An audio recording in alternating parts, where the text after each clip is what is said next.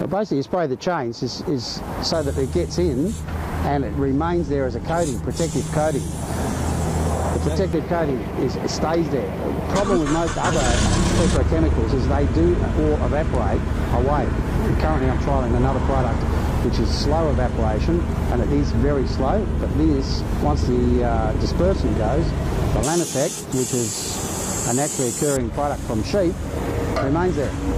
To prove it, if you put some grease out in the sun, eventually what you'll see is the grease will go all cluggy and it'll all clog up. If you put the Lanotec on, it'll still remain there.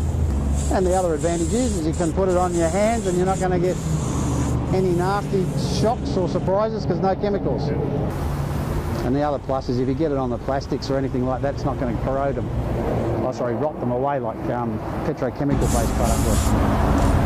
Stop the rusting nuts and bolts.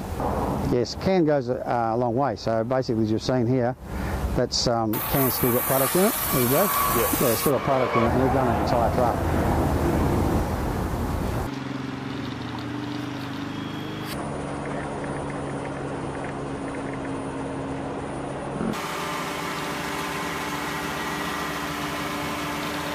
It's just like this one here, like